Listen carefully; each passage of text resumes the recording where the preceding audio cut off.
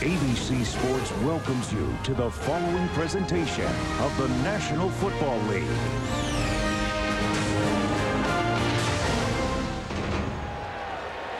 Moments away from the kickoff of tonight's game between the Cowboys and the Panthers. Let's go down to the field and Lisa Guerrero. Lisa. Thanks, Al. 6 of the 12 quarterbacks in this year's postseason are making their playoff debuts, including both of tonight's starting quarterbacks. I had an opportunity to sit down with Dallas's Quincy Carter to ask him what he relished most about this opportunity. I think as a quarterback, everybody wants to go down as a winner. And when you get in these situations and you're playing in the playoffs, you want to be known as a winner. And that's where I want to stake my name at right now. So it's on the line right now, and this is the place where I want to be. Well, if Carter wants to be a winner tonight, he's going to have to reverse a recent trend of poor play away from home. As a matter of fact, the Cowboys have lost 3 of their last 4 games on the road. Carter's thrown 8 picks as opposed to just 3 touchdowns. Al, back to you. Well, Lisa, Bill Parcells is used to having a quarterback throw more interceptions than touchdowns and take them to postseason and a Super Bowl. It last happened after the '86 season when Phil Simms actually had more interceptions than touchdown passes. And by the time that was done, Simms was 22 of 25 in one of the great Super Bowl performances ever, and the Lombardi Trophy was New York's. I was there, and that was one of the great days for Bill Parcells, for the New York Giants, and for Phil Simms. So Bill Parcells, who not that many years ago said, "I will never coach again," write it down, but not that many people believed him, and here he is back in the playoffs with John Casey, an original Panther, kicking off to Michael Bates, who was a Panther for a number of years. In fact, as a run-back specialist here, he went to the Pro Bowl 5 times, picked up by Dallas at the end of this season from the Jets. And with fresh balls popping, here we go from Charlotte, as the ball is fielded at the 11-yard line, and Bates, who won a bronze medal in the '92 Barcelona Olympics in the 200-meter dash, to the 30. And here's the Dallas offense. Quincy Carter, Georgia. Troy Hamburg, Savannah State. Richie Anderson, Penn State. Joey Galloway, Lee, Ohio State University. Terry Glenn, Ohio State. Dan Campbell, Texas A&M. Roselle Adams, Michigan State. Larry Allen, Centennial High School. Matt Lair, Virginia Tech. Andre Gerard, Colorado. Kurt Bowlers, Notre Dame. Larry Allen, Centennial High School, also Sonoma State, and the guy who figures to wind up in the Hall of Fame someday. 1st and 10 from the 30-yard line. Carter, that short drop, quick flip. Jason Witten, rookie tight end, who's had a nice first season. Gain of 6, 2nd down and 4. You know, sometimes you start a game and you just want to run it in there to kind of get everyone feeling good about themselves. And sometimes you want to do this. Drop back, get your pass protection, get your quarterback off to a good start. And here's how he does it. I mean, he goes with 2 tight ends, and he hits Jason Witten on that one. But that's not a bad start or a bad way to start Quincy Carter. 2nd and 4, and again to the outside quickly, and this time it's Terry Glenn reaching but can't get the first down. It'll be 3rd and 1, stopped by Reggie Howard. Here's the Carolina defenders. Julius Peppers, University of North Carolina. Brinson Buckner, Clemson University. Chris Jenkins, University of Maryland. Mike Rucker, Nebraska. Greg Favors, MSU Bulldogs. Dan Morgan, Miami. Will Witherspoon, Georgia. Ricky Manning, UCLA. Mike Minter, Nebraska. Deion Grant, University of Tennessee. Reggie Howard, University of Memphis. That defensive line is very tough. Chris Jenkins, number 77, will be going to the Pro Bowl. 3rd and 1, it's the play fake, and then the pass is caught for a first down to Jason Witten. So, John, they come out anything but arch conservative. Yeah, and the thing is, they caught Carolina, and they had 8 in the box. They were up there for short yardage, so they get a great play fake. And then Quincy Carter comes out of the play fake and hits this guy wide open. Now watch the key here is the play fake right there. You see what that does to the defense? It holds the pass rush. It brings everyone up, and it lets Quincy Carter get the ball out there. See the fake? See how it holds that defense? And then he has this guy wide open for a first down. So Carter begins the game with 3 passes. He's 3 for 3 for 12 yards. Terry Glenn is the man in motion, going all the way across the field. And Carter's 4th pass of the night is incomplete. So his first missed attempt, Jason Witten, the intended receiver, covered by Mike Minter. Second down. You know, it's interesting, and you know, we were saying how Bill Parcells said we have to come out in an attack mode, and I agree with that. I mean, you can't get to the playoffs and then go conservative. And I think that if you go conservative, if you just run, this defense of Carolina is just too good, and they're just going to bunch up on you. So what he's trying to do is loosen up this defense now, so maybe he can get some running later. Second and 10. Richie Anderson in the backfield. Anderson was their leading receiver this season. And to the backside, it's juggled and dropped by Anderson. Pass a little high and behind him, but Richie, who played for Parcells in New York, has come over and has been a very valuable commodity. And I'll tell you, this would have been a great play, Al, because they were coming from a blitz on the side of the screen. This is what you look for. Look, here comes the blitz. Here goes Richie Anderson. He's out here. If he gets that ball, look, all the blitzes are up there. He is wide open down the sideline. That would have been a big, big play for the Cowboys. Well designed, poorly executed. Third down and 10, 2 minutes into the game. 70,000 towels pinwheeling. And the pass is caught, but since Antonio Bryant had to reach down, he could only get it up to the 46-yard line, and Dallas is forced to punt. And that's one of the things with Quincy Carter. He doesn't have great accuracy. And if you run a crossing pattern like that on third down and you're going to throw underneath the first down marker, you have to get it out there where your guy can catch it and continue to run. So he'll be going to punt. Steve Smith, who's a wideout and a great kick returner, ran the first punt of the game in New York back for a touchdown last week. Short kick that is down at the 21-yard line. 32-yard boot, and the Carolina Panthers take over for the first time with 12:27 to go in the opening quarter. Stephen Davis and the offense coming out for the Panthers. This wild card game is being brought to you by Bud Light, for the great taste that won't fill you up and never lets you down. Make it a Bud Light. Microsoft, your potential, our passion. And McDonald's. Tonight's aerial coverage provided by Bud Light. As you look down into Ericsson Stadium, constructed in the 90s, this team came into the National Football League in '95. Stadium right on the edge of downtown. And now from the 22-yard line, Stephen Davis, the former Redskin, picks up 4. Let's take a look at the Carolina offense. Jake Delhomme, UL Lafayette. Stephen Davis, Auburn University. Brad Hoover, Western Carolina. Steve Smith, Utah. Muhsin Muhammad, Michigan State. Chris Mangum, Ole Miss. Todd Stussy, Cal Berkeley. Geno James, Auburn. Jeff Mitchell, Florida. Kevin Donnelly, North Carolina. Jordan Gross, University of Utah. Jordan Gross, a rookie, has started all season. He was their #1 pick out of Utah. And now Davis has made such a big difference this year. Up to the 29, 3rd and 3. Here's the Dallas D. Greg Ellis, UNC. Willie Blade, Mississippi State. Leroy Glover, San Diego State. Ebenezer Eckelbein, North Carolina. Al Singleton, Temple. Dad Wynn, Texas A&M. Dexter Coakley, Appalachian State. Terrence Newman, Kansas State. Darren Woodson, Arizona State. Bro Williams, Oklahoma. Mario Edwards, Florida State. 2 great safeties, the veteran Woodson in his 16th postseason game. And Roy Williams, second year out of Oklahoma. On 3rd down and 3, DeLong throws to the outside, caught by Smith. Inside move to spring free into Cowboy territory. Being chased to the end zone and is knocked down just short of the end zone. Pete Hunter able to save the touchdown. But it's 70 yards, and what a move on the sideline to turn it back inside by Steve Smith.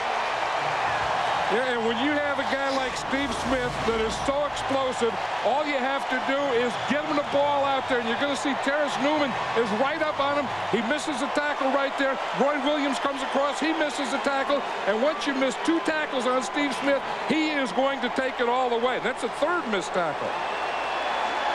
That guy can move. You miss there, you miss there, and this guy is a racehorse.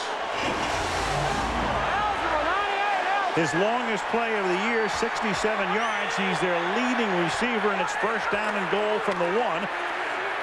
And the Cowboys bunch up Davis just short of the line of scrimmage. I know you talk about things that kill coaches, and that's a play. I mean, that they had the coverage right there. They had tight coverage on him, and they had him double covered. And I know that's what Bill Parcells was thinking. We had the perfect defense for that play, and the guy catches the ball. We missed 2 tackles, and it becomes a long play when it should have been a play that was nothing. It was a 3rd and 3, and he ran away from the rookie Terrence Newman, and Hunter was only able to get him because he had the angle on him. 2nd down and goal from the 1.5. And DeLome's going to throw a fade into the corner of the end zone, and that's incomplete, intended for Muhsin Muhammad. So 3rd down and goal. And they got the safety, Darren Woodson, who normally covers tight ends, is out here in Muhammad. So that's a pretty good matchup for Carolina, and it's just outside Muhammad's fingertips. He runs a pretty good pattern. He got him in, and he gave DeLome pretty much room to throw that, and that was just a poor throw. I mean, that was Jake DeLome's fault. Every time the Panthers have been on the 1-yard line this year, they have scored a touchdown, mainly because of Stephen Davis, 48. And they give it to him. And Davis is going to get bunched up short of the goal line. So a tremendous goal line stand for Dallas. And now for John Fox on 4th down and goal with Williams and Ellis providing the impetus for the stop. Do you go for 3? Do you go for 7? He sends the field goal unit in. Yep, he's already made that decision. Watch Al Singleton. He's number 51. He's going to do a good job right here of taking on the tight end. That's what you have to do, is take on the tight end, hold that position, hold the hole right there, and then just push him off and get to the inside and get the stop.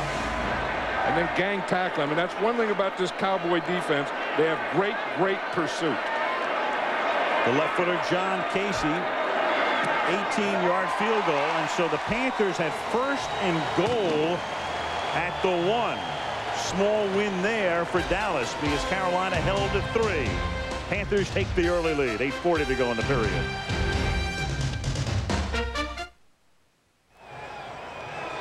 The nickelback Pete Hunter, where did he come from on that touchdown-saving tackle? You know, it's interesting. Here he is, Al. He's way on the other side. He's on the side down here. The play to Steve Smith is all the way across the field. Now watch. That's why you say, you know, a play is never over. You're never out of it. Pete Hunter comes all the way across the field and saves a touchdown for the Dallas Cowboys. 4-point play. Now at the 22, the Cowboys have run 6 plays, all passes. And now the first run is Hambrick. Up to the 25-yard line. Hambrick taking over for the departed Emmitt Smith. What about the Cowboys season now? September 15th versus the Giants. A Monday night game after they had lost on opening day to Atlanta. Behind in the last 11 seconds and won the game. They ran the most plays in the NFL this season and were 4th in time of possession. And they had the #1 defense in the National Football League. So some very impressive statistics. And of course, Parcells through the years has loved to play what he calls clock ball. Eat the clock. Incomplete here, intended for Terry Glenn. You know, and that's a pretty good blueprint for success. You know, is time of possession. That means ball control on offense, and then the #1 defense in football. But I'll tell you one thing. It's tough. They don't have a great running back. And the Dallas Cowboys need a better running back. And they have a quarterback that doesn't have a lot of accuracy. And those things are tough because he's had like 3 or 4 things open so far in this game, Quincy Carter has, and he's missed them. Yeah, their primary back is Hambrick, 972 yards, but Parcells telling us last night, my best runner is Richie Anderson. 3rd down and 7. And that is almost picked off. Chris Jenkins, who knocks down a lot of balls at the line of scrimmage, and the guy who will be going to the Pro Bowl for the 2nd time in his 3-year career, makes it 4th down and 7. You're going to see a blitz coming here. You see the pressure coming right here from this side over here. Quincy Carter starts to feel it, so he has to get rid of the ball right there, and he almost threw it right to Chris Jenkins. 3 and out for Dallas, with Toby going to kick. And Steve Smith, who had that 70-yard reception, is back to receive. Fielded at the 34 by Smith. Can't get blocking. Brings it back to the 37. Tackled there by Jeff Robinson. DeLome in the offense coming back out almost halfway through the first quarter. Carolina 3, Dallas nothing.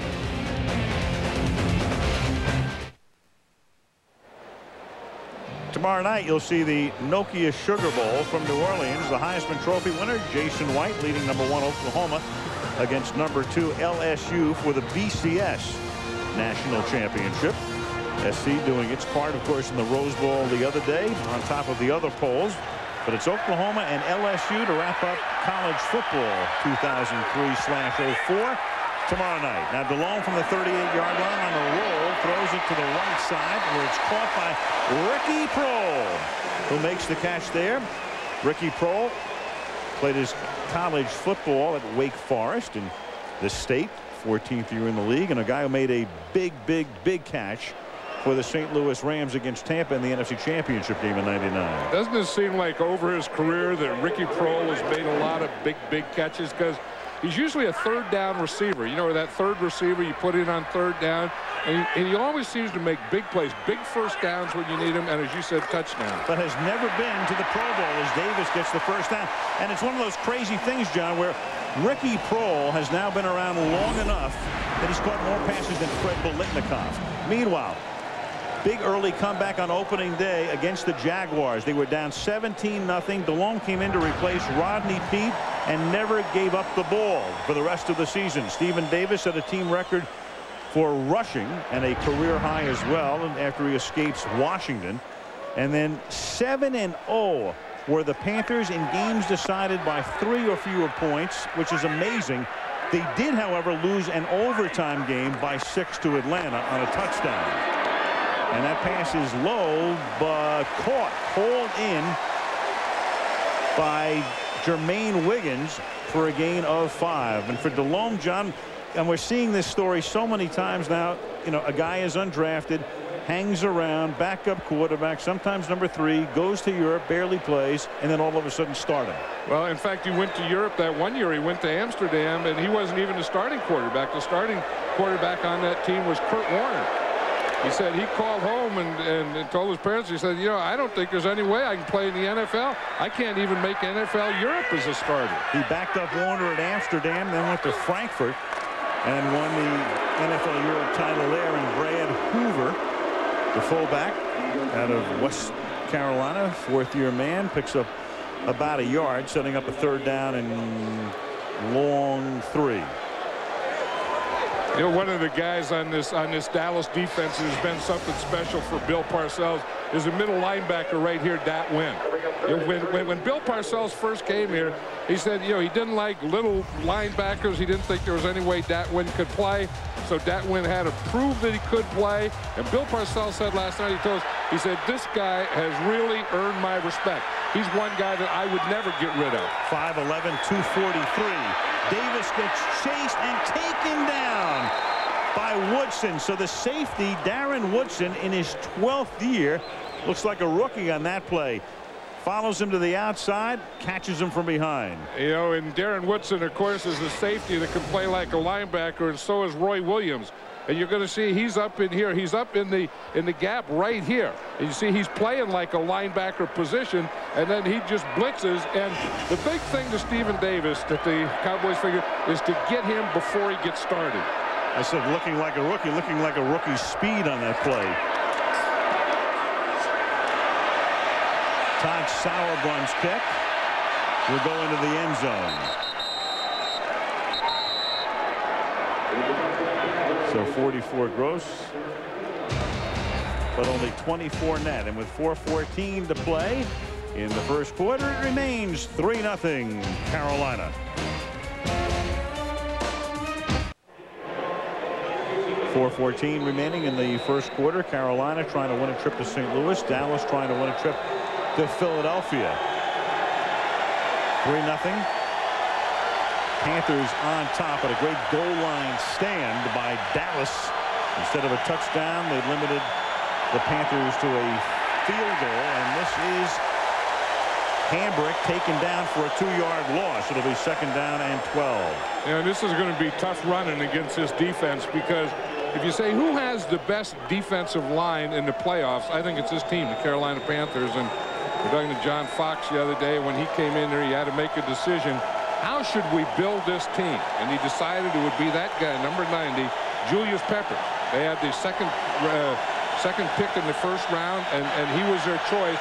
And he's the building block. That's how they wanted to build this defense. Fox said he was very nervous. He said, you don't want to blow the 2nd choice in the draft. And Carter gets hit from behind by Greg Favors, the outside linebacker, who got an arm on Carter's arm as he released. And Quincy is now 4 of 9 for 16 yards. You know, the Carolina Panthers felt that the last time they played that they didn't put enough pressure on Quincy Carter. And they let him get comfortable, and they let him dink and dunk and pick and stuff like that. And they said, this is going to be different. We're not going to play him like that. We're going to go after him. We're going to make him uncomfortable.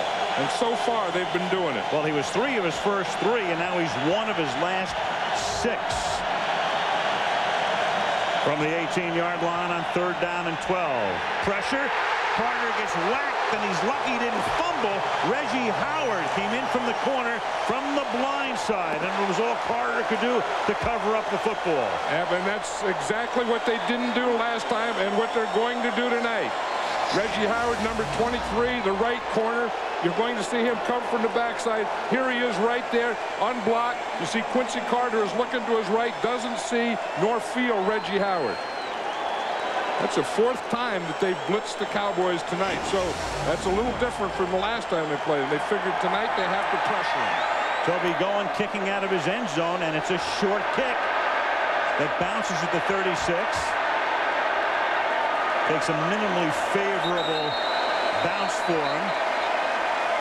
And it's down to the 41-yard line. And so Carolina will have a very short field. Jerry Richardson, the owner of the team, the founder of the team, and the driving force behind the expansion franchise being granted here. We have a penalty on the play.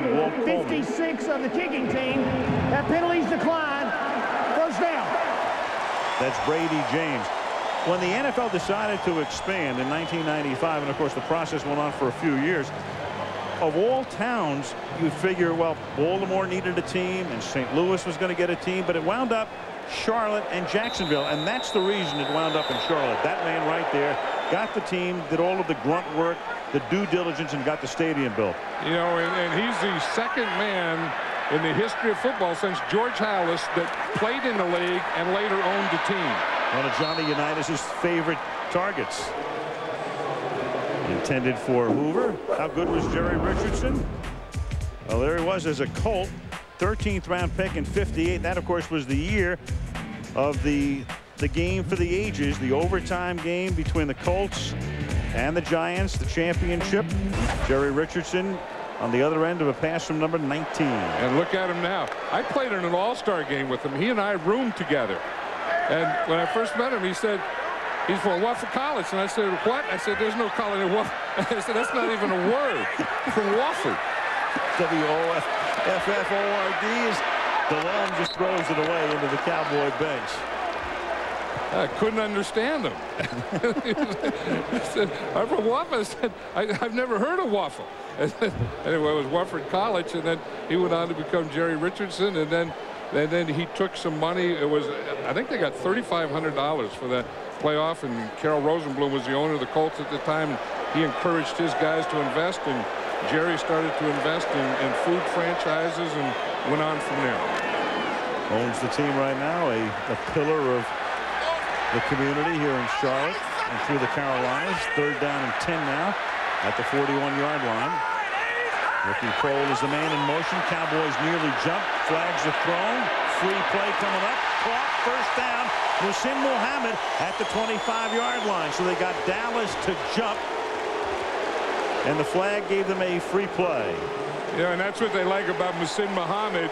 As you said, he jumps. He's a very physical guy. One of the best blocking wide receivers in football. Stephen Davis says anytime I get a big run, he'll get me a block. Penalty declined. Play results up. 1st down. And Jake Delhomme was talking about plays just like this. And he said he feels so comfortable with Muhsin Muhammad that if it's close like this, he can just throw it out. And because he is so big and physical and strong, he's going to come down. He's going to make the play for you. Muhammad and John Casey, the only Panthers still remaining from the team that went to the playoffs and beat Dallas here in '96. Davis gets tripped up by Roy Williams at the line of scrimmage, and to this point in the game, the Panthers have outgained the Cowboys 109 yards to 8. Yeah, I think the thing that they did is we were talking about how you have to be able to run to get them up and then pass, and you also have to be able to pass to loosen them up to run. And I think that's what the Panthers have done. I mean, they got that big play to Steve Smith. I think that loosened the Cowboy defense up a little, and then they were able to get a little more running with Stephen Davis. And they weren't deflated by the fact that they had a 1st and goal after the 70-yard reception. Had to settle for 3. 2nd down and 10. DeLone to the near side, goes to Hoover. There's another missed tackle as he broke away from Coakley, and the crowd chanting Hoover. Picks up 7.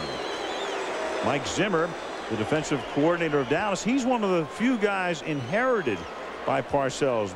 Bill takes the job, looked around, but Jerry Jones said, you got to look at this guy. Just talk to Mike Zimmer. And Parcells telling us last night he loves this guy. He said he's a real deal. He said the way he communicates with his players, he reminds Bill of Bill Belichick. He says he's a lot like Bill Belichick, and that's pretty doggone good. I'll say. 3rd down and 3 from the 20. DeLone to the end zone with double coverage and no flag. Muhsin Muhammad got blanketed there and bracketed with Darren Woodson on one side and Terrence Newman on the other. And so with 1:07 to play, it will be about a 38-yard field goal attempt. See, and sometimes because you have so much confidence in a guy being physical like Muhammad is, that you will throw that ball into double coverage to him. John Casey, 13th year in the league, played his college football at Georgia. 38-yard attempt.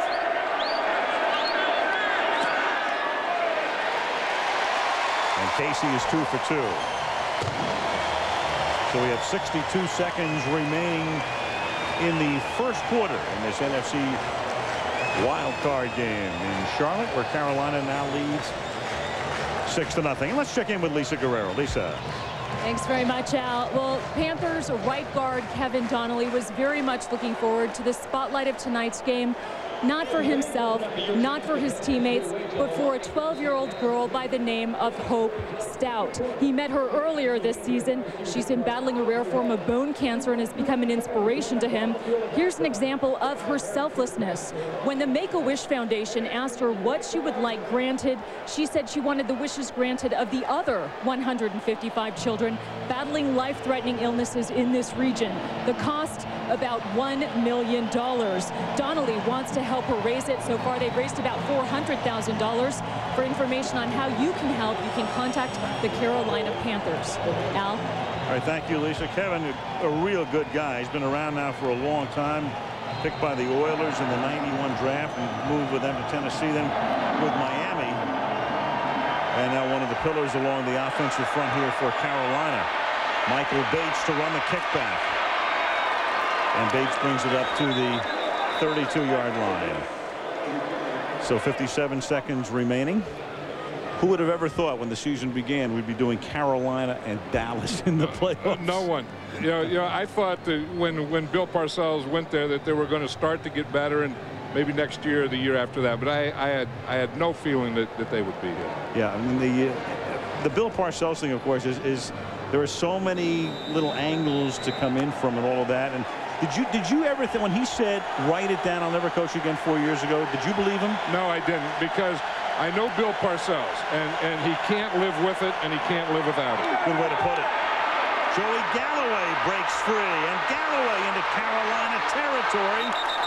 Out of bounds at the 25-yard line. Deion Grant forces him out, and Joey Galloway trying to get Dallas moving again. By far their biggest play of the night. Joey Galloway did the same thing earlier that Steve Smith did. And watch, here's Ricky Manning. He's off him. He comes up. He misses the tackle. It's just that little quick pass out there, that little hitch pass. You hit him out there. You got your speed guy. If you miss a tackle, it could be a big play. If you get your corners up and you get them tackling, then it's nothing. But look who is chasing him and running him out of bounds right there is Julius Peppers. The defensive end in at the end of the play.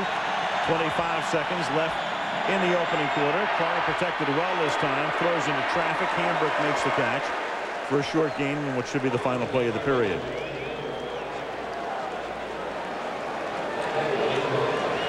So the teams will switch ends of the field. 2 field goals by John Casey providing the scoring.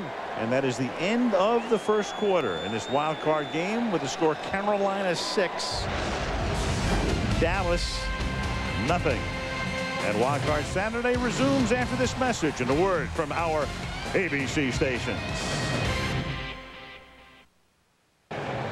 Back to Charlotte. Al Michaels, John Madden, and Lisa Guerrero as we go to the second quarter. 2 field goals by John Casey. Carolina leading Dallas 6-0. Second down and 7 now for the Dallas Cowboys at the Panther 36-yard line. And a big hole this time for Hambrick, and the running game gets untracked as Hambrick takes the ball down to the 20-yard line. Until then, he had carried twice for 1 net yard. That's 16 yards here. Well, they get behind Flozell Adams and Larry Allen. That's not a bad thing to do. That's where their blitzes have come from. When you have Flozell Adams here and Larry Allen there, you're going to get some movement there. And if you get movement there, then you're going to have a pretty big hole. Just turn them out, turn them out, turn them out, and look at that hole to run in. Of course, I think they've been playing Quincy Carter. They've been playing pass. All their blitzes have come from that side when they've been trying to put pressure on Quincy Carter. Only a 3-man rush, and that's enough to knock the pass down at the line of scrimmage, something that the Panthers have been very proficient at. And they're going to rule this. They're going to rule this a rumble. There's a rumble going on down there. The pass was knocked down by Brenson Buckner, who may have contended that they were able to come up with the ball on the fly, but no sir, says Will Coleman. Here's the knockdown. I think Buckner just knocked the ball down, and then the play was over, and they just kept blocking him and stuff. The Panthers deflected or knocked down 26 passes this season, #1 in the National Football League in that category. And the biggest guy is Chris Jenkins because he gets so much push in the middle. And he blocks, kicks too, but Anderson then coughs the ball up at the 11-yard line, and Carolina has it. Mike Minter, the safety, recovers it. I'll tell you one thing we have in this game is some big hitting safeties. Yeah, we talked about the other sides, but Mike Minter is one of those too. He comes up with it. It looks like Richie Anderson just fumbled the ball as he was going down. Will Witherspoon had him, but Anderson just coughs it up. A minute into the second quarter. Panthers have it back.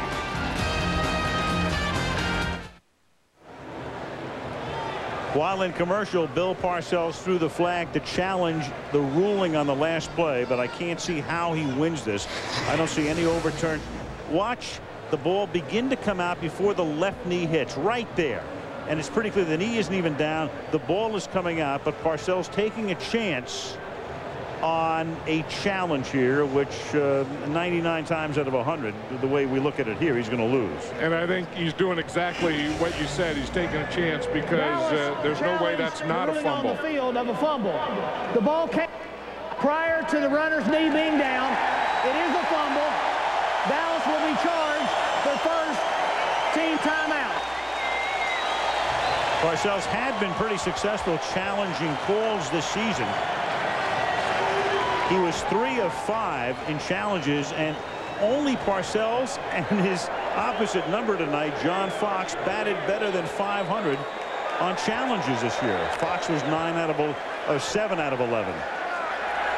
John Fox says that he's taken a couple of those when he felt that he needed a long time out for his defense. He's done it. And he's won them, too. He's not thinking he was going to win. Not caring if he won, just wanted a long time out. On 1st and 10 now, Stephen Davis for a 22-yard gallop up to the 33-yard line, and Darren Woodson knocks him out of bounds. Yeah, the Cowboys have what they call run blitzes. You know, you have pass blitzes and you have run blitzes. That time the Cowboys came on a run blitz, and Stephen Davis is just going to gash him. But just they're going to get the pressure coming right here. Now, one thing about a run blitz, if you pick it up and you get by that level right there, you have about 10 more yards. Stephen Davis, just watch the way he runs. I mean, he has, you know, his power down low, and he has great vision. From the 34-yard line. And again, it's Davis up to the 38-yard line. Richie Anderson, meanwhile, handled the ball 139 times with only 1 fumble this season, but a costly one here. The numbers to this point in the game. Turnovers, which of course are hugely important in the regular season, are of even more importance in postseason play. I mean, the numbers are staggering in postseason play in the modern era when you win the turnover battle. 2nd down and 6.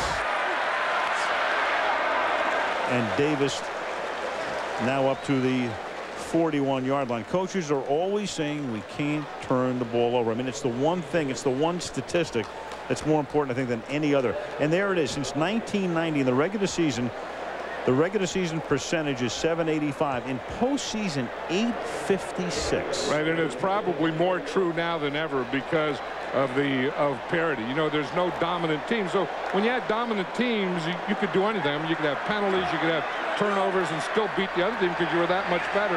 Now it's a very fine line between the good, the average, and the bad. In effect, you win the turnover battle 5 times in every 6 games. You'll win the game, and that's knocked down at the line of scrimmage by Ebenezer Eklebon.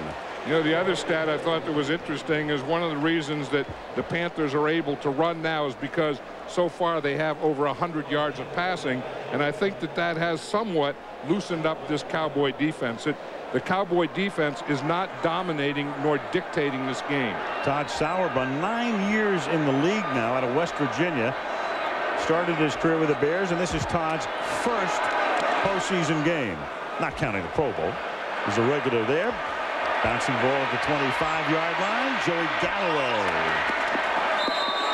He's out of bounds at about that spot. They'll mark it at the 25 with 12:03 to go in the opening half in Charlotte, where Carolina leads Dallas 6-0.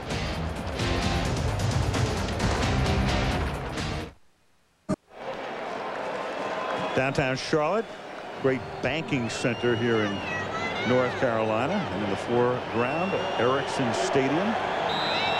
Charlotte comes back into the NBA. Meanwhile, next year, Robert Johnson buying the team, and they'll be known as the Bobcats. The old Hornets, of course, moved to New Orleans. From the 25-yard line, 1st down. Carter chased, and then the catch is made along the sideline. 6-yard gain for Terry Glenn.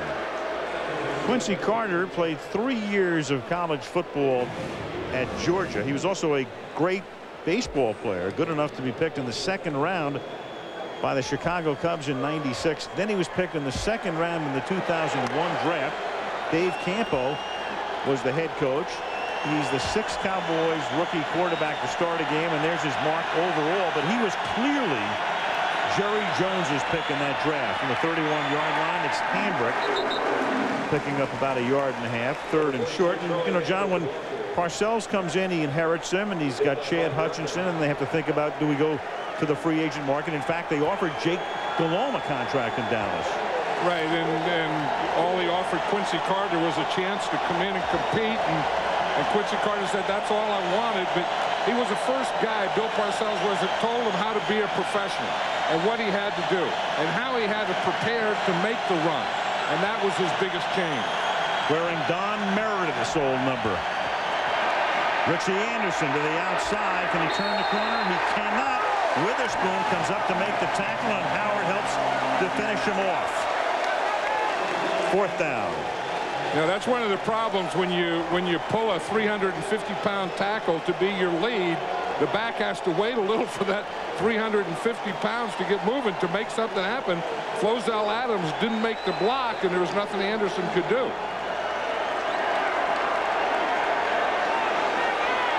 Toby going ready to punt for the 4th time tonight.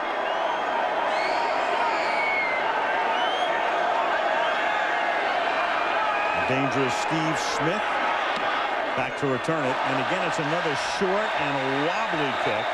Very short, very wobbly, and very ugly as well, because that one will come back almost to the 50-yard line. They'll spot it at the Carolina 49, a 17-yard kick. You're right, that's downright ugly. Yeah. I'm Jake Delhomme, and this is my Saturday night. Take a ride on the wild side. Wild side. Take a ride on the wild side. Jake Delhomme came in on opening day. They were trailing 14-0 at the half. He gets into the game at 17-0. Jacksonville wins the game and never looks back. I did the first game that he ever started, and it was for the New Orleans Saints against the Dallas Cowboys, and he beat them in New Orleans. He didn't make very many starts in New Orleans, mainly on the bench for 6 years as Chris Mangum is taken down to the line of scrimmage, but he had a good day that day too. Oh, he had a great day. I mean, you know, he came in and no one knew how to pronounce his name. It was Delahome, you know, and all those things. And he threw 2 touchdown passes. He ran for another touchdown and beat the Cowboys, and we're going to the playoffs that year. So it wasn't a bad Cowboy team. Then he went right back on the bench and backed up Aaron Brooks. 2nd down and 10 from the 49-yard line. Davis. Well, here's John Fox and his thoughts about his quarterback. I think leadership comes to mind. He has a great passion. He's contagious. He has what I call it in a player. And sometimes it's hard to put into words, but Jake has that unique ability to lead and make people believe. He's got it. Yeah, and it's pretty good. Dan Henning, the offensive coordinator, called it pizzazz. He said our offense needed some pizzazz, and he said that's what Jake Delhomme brings to you. You know, the passion, the fight, the life, all those kind of things that kind of probably equal it. Yeah, it is 7 game-winning drives in the 4th quarter or overtime, more than, let's say, guys like Montana ever had in a season, or Marino. And a flag comes in on the underthrown ball intended for Steve Smith.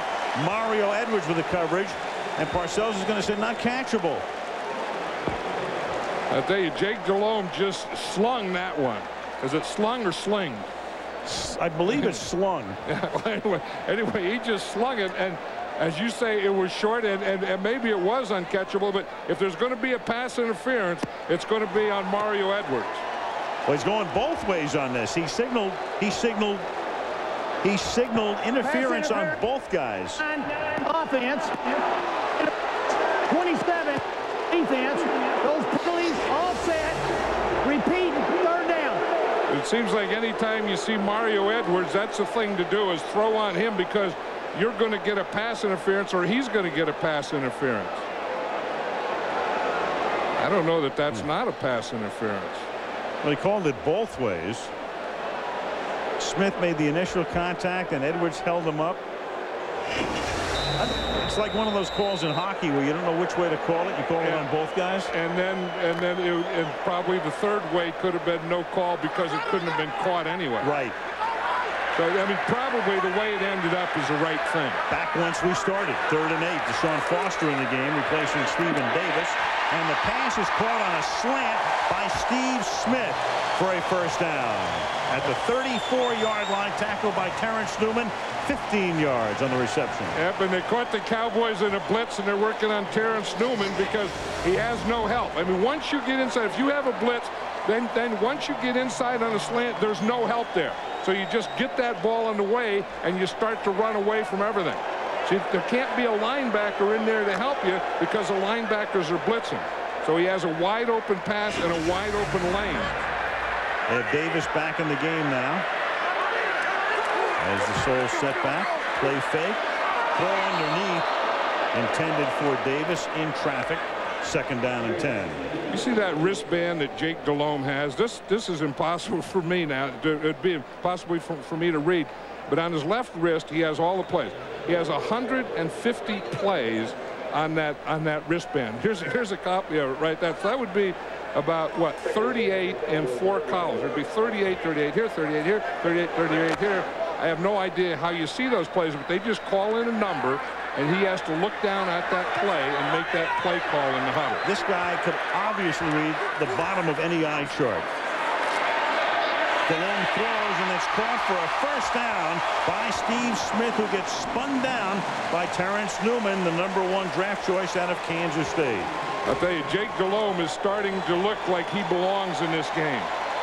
I mean, he is starting to feel very comfortable, and with that comfort, you know, is coming a lot of confidence.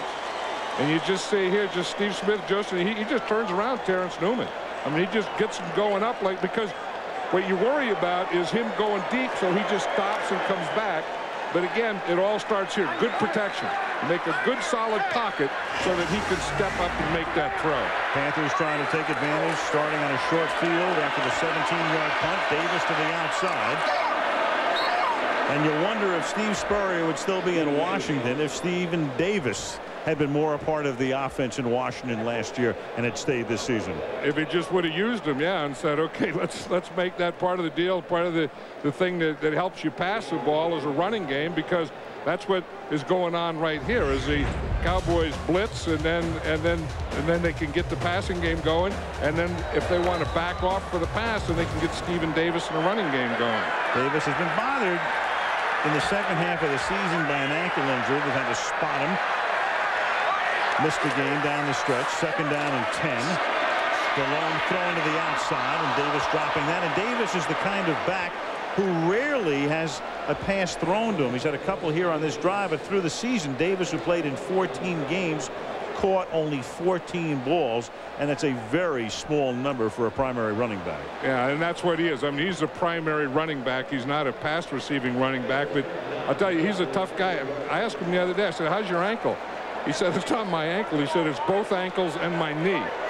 And I think when you get into the 17th game of a season, every running back who is a workhorse like Stephen Davis is going to have multiple injuries. There's plenty of company. 3rd down and 10 at the 23-yard line, and Delhomme is going to take a timeout. Play clock was all the way down. Timeout, Carolina, with 6:17 to go in the half. Panthers 6, Cowboys nothing.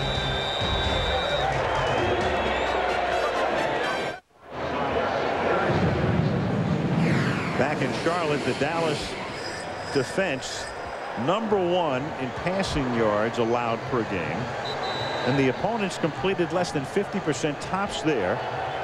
3rd defensively against the pass and pass rating, and of course #1 overall defensively. And Delhomme, who completed only 9 balls in the first meeting between these two teams this year, 9 of 24, is already 8 of 15. Now 3rd and 10 from the 23-yard line, and they're going to keep it on the ground, and Davis is going to spin to the outside and go in for the touchdown.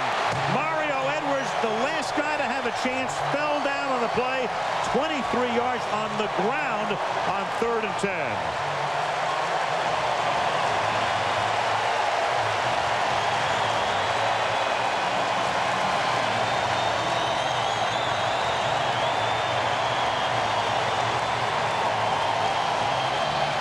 That's the 2nd time the Panthers have got a big run on 3rd and long. The Cowboys play and pass, and the Panthers just gash them. Casey for the point after. Davis with the game's first touchdown. They took a timeout with the clock going down to 0. Call a run on 3rd and 10. And come up with 7. A 17-yard punt put him in position at midfield to march in for the score. Yeah, it's a double lead. You're going to see the tight end here and the fullback. They're going to lead. And you see they start here. Now they come right back here. You got a lead there and a lead there.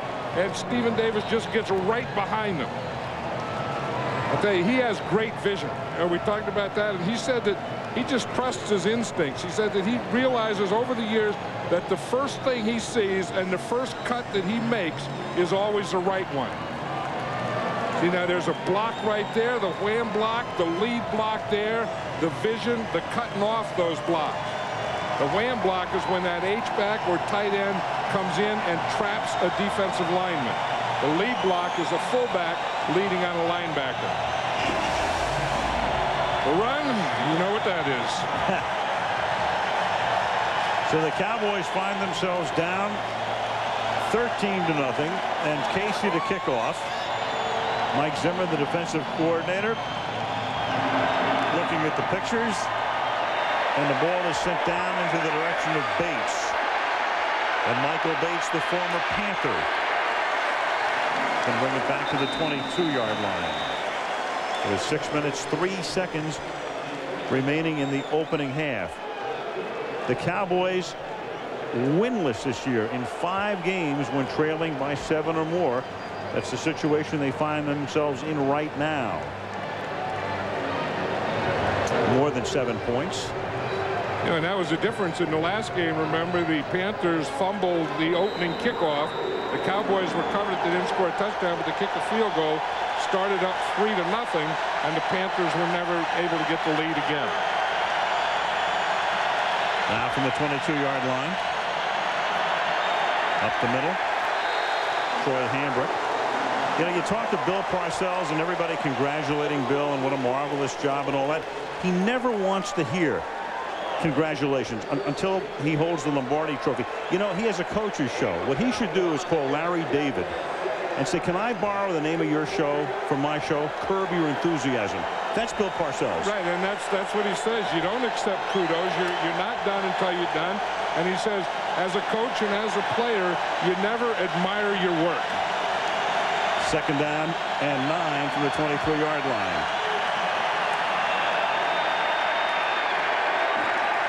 Hambrick up to the 28-yard line. You know, and this is a problem here for Bill Parcells and his team here is his defense is really the strength. But then when you get down, you're down 13-0. Now at some point your offense has to take over, so you don't have a great running game. And then you have a quarterback who it's going to be on his shoulders right now. You know, for the rest of this game, it'll probably be on Quincy Carter's shoulders to make some plays. If he does, they have a chance. If he doesn't, then the Panthers are going to beat him. And as the Jones family looks on, Carter is 7 of 13 for only 53 yards. Short drop, quick pass, and it's Galloway who makes the catch and takes it up to the 47-yard line. So the corner gambled for the Panthers, and Galloway able to make the catch, spin away, and turn it into an 18-yard gain. Yeah, that's the 3rd or 4th time that's happened in this game where the corner here, it's Reggie Howard. You see, he goes and he takes a bad angle there. I don't know that he could have done anything about that anyway, but they take these little passes and make big plays out of them because of missed tackles and or bad angles by the defensive backs. Now from the 46-yard line, they send Glenn in motion. Deep drop by Carter this time, who steps up, fires on the run, gets his man Glenn. So he sent Glenn in motion left to right and brought him back all the way across the field. And the crowd is stilled for the moment on a 21-yard pickup. Right, and you're starting to feel that Quincy Carter just got it, didn't you? That he got that juice or pizzazz or whatever it is on these last 2 plays. I mean, here you see Terry Glenn starts on the right side. He's running the crossing pattern. At some point, he's always going to be open. Quincy Carter had to scramble a little and then threw that ball perfectly on the run. Now 33-yard line, 1st down for the Cowboys. Back-to-back 1st downs on the last 2 plays. And Carter throws, and that one is incomplete. Intended for Jason Witten, the tight end, with Mike Minter coming into the picture very rapidly. 2nd down. You know, and that was the thing that they did to him last time. They completed 10 passes to the tight end, and Jason Witten was a big part of that. And I think he's going to continue to be a big part of this Cowboy offense. But the Carolina Panthers came in and said that dink and dunk, that short stuff like they just threw to Witten, they're not going to do that to him tonight. 2nd and 10 now. Hambrick and Anderson both in the backfield. Both can catch the ball. And there's a little shovel to Anderson. And Anderson gets to the 21-yard line.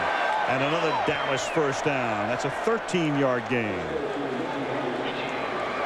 Cowboys are getting some good play calling here. I mean, they got some good mixture. They know that that they have to get going now on offense. I mean, it looked like they were stuck in mud there for a while, and then they started making some moves here, passing the ball, shovel pass here to Richie Anderson, just mixing them up. And now they put this Panther defense back on its heels a little. In effect, a long handoff. Counts as a reception for Richie Anderson, his first of the game. Now the ball is given to Hambrick. Hambrick tripped up as he gets out of the backfield at the 19-yard line by the middle linebacker Dan Morgan and Shane Burton as well. Who was the first guy that you ever knew that threw that shovel pass? You know who it was. It was Lee Grosscup. He and Jack Curtis at Utah. That's where it came from. The Utah pass. Yeah. And then every time I see that pass, I swear I think of Lee Grosscup. You have to. And then people miscall it. They call it a shuffle pass. It's not a shuffle pass. It's a shovel pass. Shovel pass, right. 2nd down and 8 from the 19-yard line. And Carter ducks and then can't get out of the way of Jenkins after Buckner almost sacked him. I'm not sure exactly what Chris Jenkins is doing, but he seems to be awfully proud of himself. I'll tell you one thing, he is a big, powerful guy. And when he gets something, he causes more problems right at the line of scrimmage. But watch the jump that he's going to get here. And when that ball is snapped, he ends up back here. Watch him uncoil right there. And he's darn near to Quincy Carter before he gets out of there. That's why Bill Parcells said he's the best defensive tackle in football, Chris Jenkins is. And he said there's a big gap between him and the next one. 2-minute warning and 3rd and long coming up.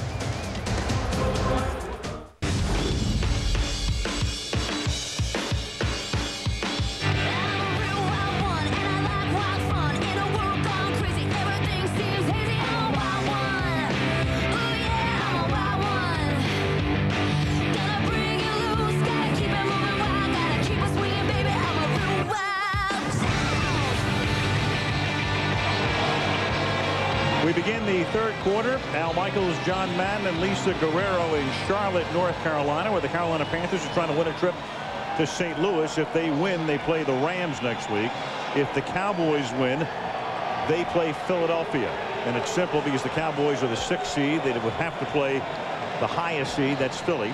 Carolina, the 3rd seed, would play the lower seed. That's St. Louis. 16-3 Carolina with the Panthers to get the ball in the 3rd quarter, and Rod Smart takes it from the 5. With hurdle action. And up to the 31-yard line. Let's take a look at the first half numbers. The Panthers 267 yards. This season, the Cowboys only once in a first half allowed more than 200 yards. That was in a Thanksgiving Day game dominated by Miami.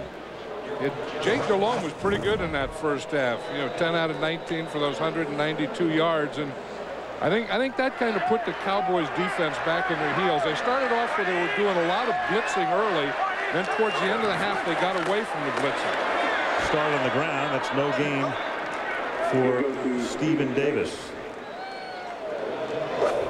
We're talking about one of the ways to loosen up that front so that a running back can get some yards. It's like this: get big plays in the passing game.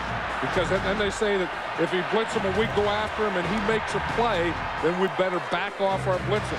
And then he's not going to get as much pressure, and he's going to make more plays like this where he has plenty of time. I mean, that's just a wide open. What happened is 2 guys went with a post and no one went with Muhammad. Now Davis breaks some tackles, but not the final one. That's Ekwuban, who knocks him down for a loss. And we were talking about Carolina's yardage in the first half. Coming into the game, of course, throughout the course of the regular season, those stats are now final. The Cowboys allowed 253.5 yards per game. So in other words, they gave up more yards in a half than they allowed on an average game during the season. Yeah, and the offensive coordinator of the Panthers is Dan Henning, and I think he called a great first half. I mean, he worked for years with Bill Parcells and probably knows him as well as anyone. And I think that he really had great mixture of run and pass, short and deep in that first half. 3rd down and 11. A little swing pass out here, and the tackle is made in the open field on Stephen Davis as Terrence Newman came up and just got enough of him to trip him up. I know the Cowboys thought in that first game they had so much success with the blitz, and then they didn't have any success in that first half, so they've gotten away from it, and I think they're going to play a lot less blitz, a lot less pressure package this second half, or at least the start of the second half. 3 and out for Carolina. Sauerbrunn to punt. Joey Galloway back to return it.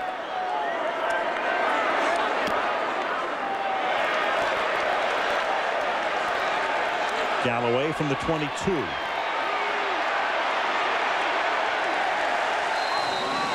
Two-yard return. It'll be 1st down up at the 24-yard line when the Cowboys get the ball for the first time here in the second half. Early 3rd. Carolina 16, Dallas 3.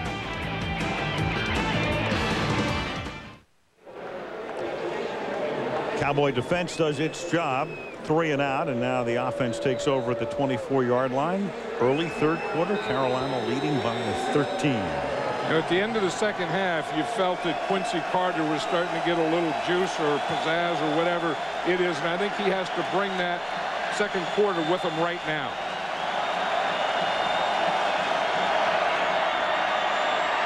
Under pressure, slings it. Ooh, that's dangerous. Very dangerous. They've been better served that he dropped it. The catch is made by Richie Anderson. The pressure was put on by Brenson Buckner, and that's an 8-yard loss. Yeah, and that's the thing that kills Bill Parcells about Quincy Carter. He says when he gets in trouble and he has to scramble and do this and improvise, he'll make some bad decisions. Now, that one was complete for -8 yards, but I'll guarantee you that was a bad decision to throw that screen back across your body across the field. 2nd down and 18 from the 16-yard line. And Richie Anderson gets a couple of those back. 3rd down and long coming. You know, if you look at Quincy Carter's pass chart in the first half, you can kind of see what they have to do. You can see that, you know, here's the 5 yards, here's the 15 yards, and he's only thrown or tried 2 passes deeper than 15 yards and completed one of them. Somewhere along the line, and I'm not saying on this down, but somewhere along the line they have to stretch this defense. 3rd and 15. And Carter slings it incomplete, broken up by Ricky Manning Jr., intended for Galloway. And so the rookie Manning out of UCLA, who had an interception last week, knocks that one away. Ricky Manning Jr. is on Joey Galloway here, and the thing about Ricky Manning Jr. is you see when Galloway goes down, he knows now that he can undercut it or jump it. He doesn't have to stand back there and guard him. So when he slips, then you always go for the ball. If he caught that, that was a touchdown. Open invitation when the guy's on the turf as Toby Goen gets ready to punt. So the Cowboys, like the Panthers, go 3 and out, and backing up and hauling it in at the 30, Steve Smith. Back to the 37-yard line. 11 minutes and 12 seconds remaining in the 3rd. Manning very pleased with himself. Carolina very pleased with the outcome to this point. 16-3 Panthers.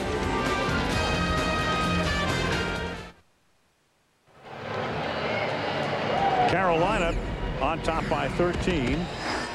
The big guns they've been doing 194 yards for DeLome, 73 yards on the ground for Davis, and Smith with those 3 catches, one of which went for 70 yards in the opening period. 1st down from the 37-yard line. DeLome floating one, caught by Muhsin Muhammad, a wobbler, a floater, and it got there. 24 yards. I tell you, Jake DeLome is really taking advantage of these blitzes. The last time they blitzed, this time they figure that they can do it again to put the pressure on DeLome. They come in a blitz. He just sits back there and finds a little gap there, a little hole, and puts it right into Muhsin Muhammad. That was a little wobbler, but I'll tell you, it was very, very accurate. I mean, there was a gap there between the two defenders. Muhammad got in that gap, and Delhomme got him the ball. Between Newman and Williams, and that's 100 receiving yards, 101 precisely for Muhammad. And that's almost intercepted. Darren Woodson. 2nd down and 10. The Dallas defense, we talked about them being #1 in the league. You know, when you look at how they did this year, John, I mean, last year we talked about Tampa Bay as being one of the great defensive units ever. The Bucs gave up 4,044 yards. The Cowboys 4,056. In other words, the Dallas Cowboy defense this year gave up only 12 more yards all season than one of the great defenses of all time. Yeah, right. And they played in a lot of those tight games. And we're talking to Bill Parcells last night about his defense. He said our defense tonight has to create something. Smith out in the flat. And I think that's the thing. I mean, they're the #1 defense, and they've been that. But when you get in a big game, you have to make big plays. And by creating things, he's talking about turnovers. I mean, maybe the defense gets one and scores. And they, even when they're playing defense here, the Cowboys, I think they're missing too many tackles. I think they're a little sloppy. I think they're getting gashed by their blitzes. And they're not making anything happen. I mean, they're not taking the ball away, and that's what they have to do. And Woodson is hurt. He comes out. Tony Dixon replaces him. And the Dallas defense has yielded 73 yards to Davis on the ground. And now both Smith and Muhammad are each in triple figures in yards receiving. Delhomme. And making the catch for the touchdown is Steve Smith. 32 yards as they go to work on Newman again.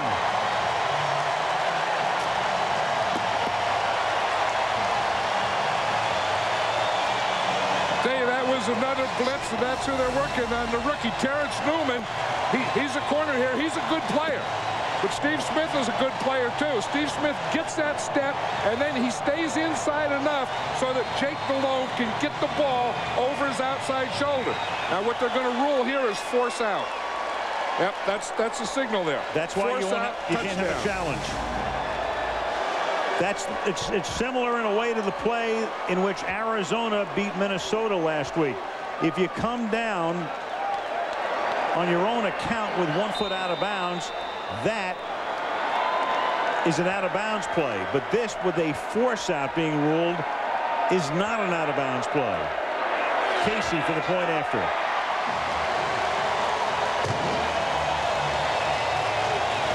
.135 yards on 5 receptions for Smith. And the Carolina Panthers are up by 20 in Charlotte.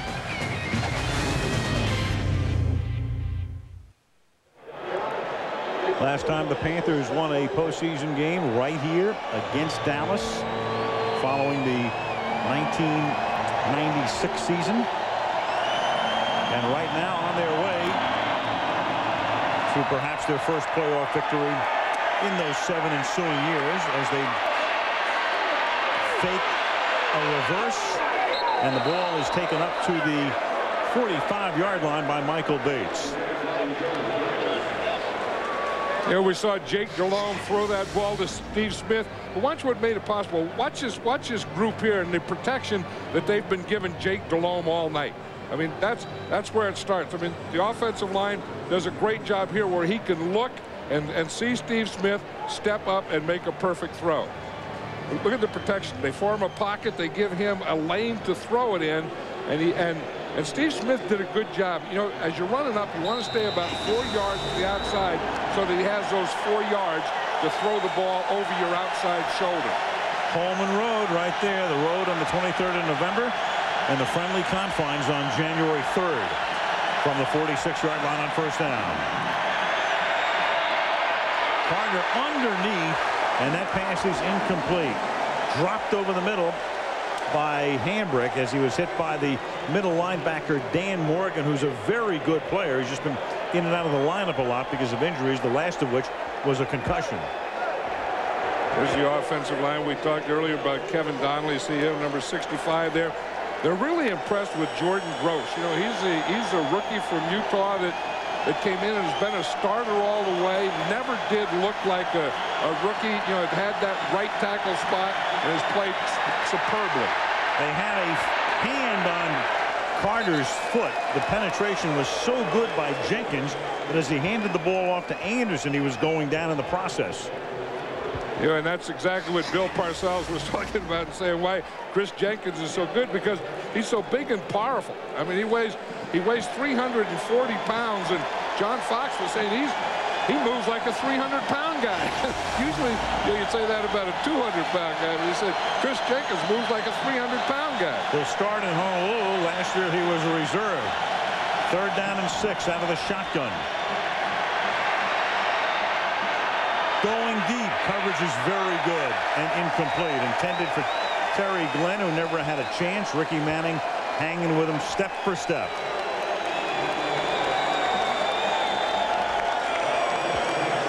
So John Fox, and it was funny yesterday, John, we're talking to both coaches. The same question is posed to each. To John Fox, what do you do? What do you do differently? How do you coach any differently in post? He says, not at all. We do exactly what it took to get us here. To Parcells, oh, it's very different. No, it's a whole other game. Yeah, and Bill Parcells was talking about the deeper you go in, the more it changes. He said this one's not as much different, but when you get to the divisional and the championship and you get to a Super Bowl, it's a heck of a lot different. Fair catch made by Steve Smith at the 15-yard line. The Panthers will take over there with 8:38 to play in the 3rd. Carolina 23 and the Dallas Cowboys 3.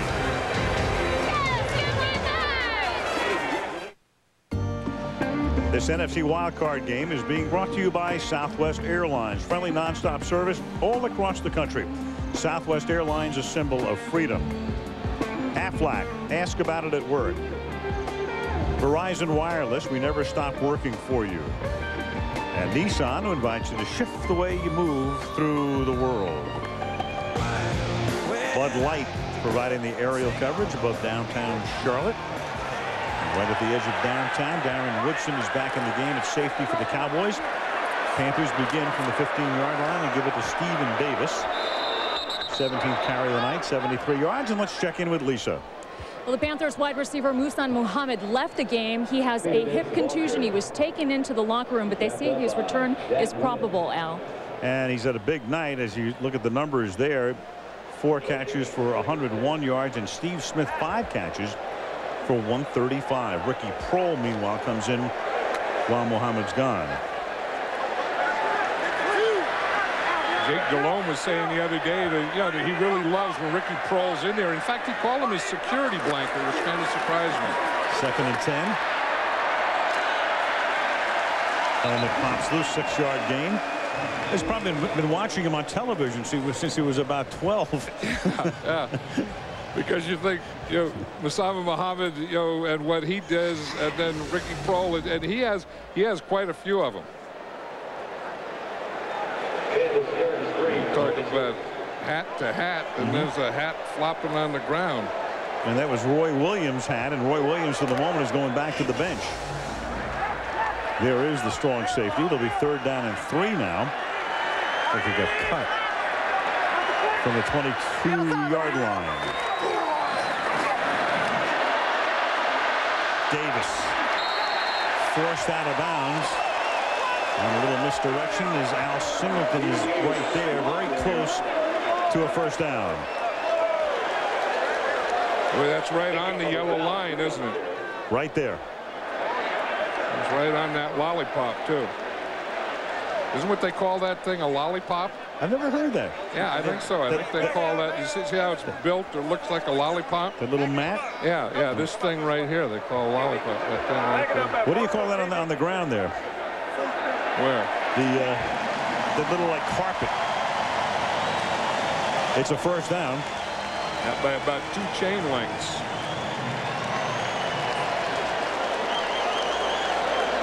Stephen Davis, great acquisition, and he's from South Carolina, so in effect he's coming home. His numbers for the season. You say Carolina, we were talking about this yesterday. One of the reasons that the Panthers, of course, have been kind of under the radar over the past few years, they haven't been very good. I mean, they haven't been to the postseason in 7 years. They're an expansion team, so you don't have a great history.